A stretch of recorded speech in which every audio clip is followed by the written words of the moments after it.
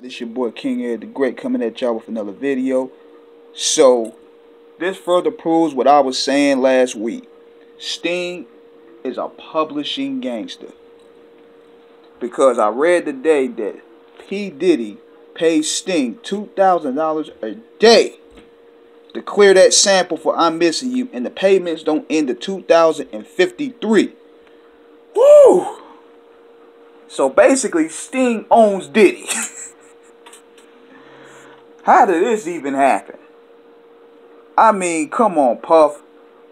As much money you've been making in the 90s, you should have cleared that sample, because his era of sampling is the reason why hip-hop is hurting today, which is why the Jiggy era, as they put it, when he ushered on, it was a dark time. Because he used to literally take whole tracks.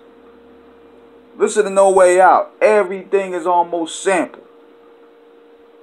Blatantly sampled. It's not flipped. It's not looped. And I'm trying to figure this out.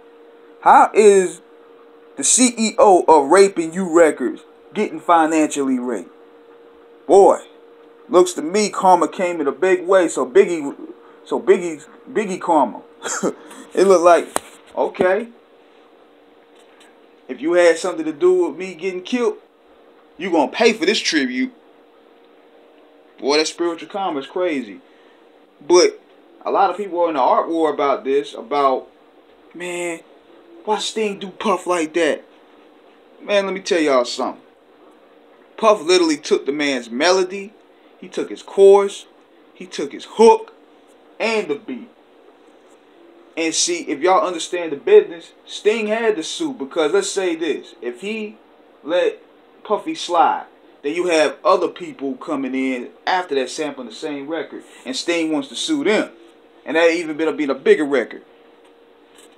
And then the judge is gonna be like, well, you should have sued Puffy the first time. I mean, people gotta understand this is the music business. It's cutthroat. And people were like, well, Puffy was dancing with Sting. Well, yeah.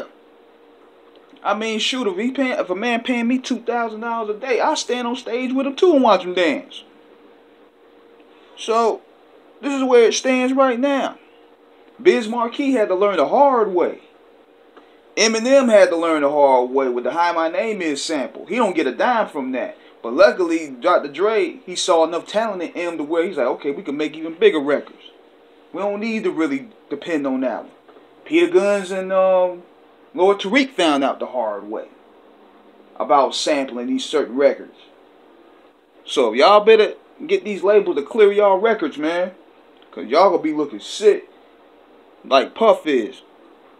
So let me know what you guys think. This is King Eric signing out. Holla back at me.